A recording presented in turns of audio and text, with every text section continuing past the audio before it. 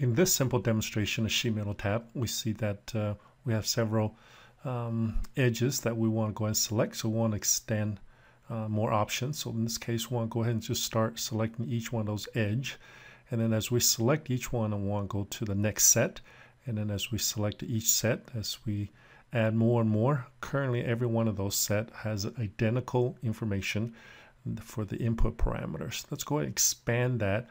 We see that we have similar length, all is on the inside, and then all the different type of inset is set to materials on the inside, on the outside, and then on inside, outside mold line. So we see that as we change each one of those, we see we have a different results of each one. We notice that the bend on the inside and bend on inside mold line on a 90-degree bend has identical information or results.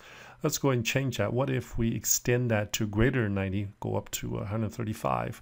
We notice that we begin to see a little bit of difference begin to take place when it comes to the material on the inside versus material on the inside outside mold line. We see that as the material is being followed through, it has to stay within the outside mold line. Therefore, greater degrees of bend, further it has to move in to support that. Let's see, go ahead and add another flange. This time we see in the new function in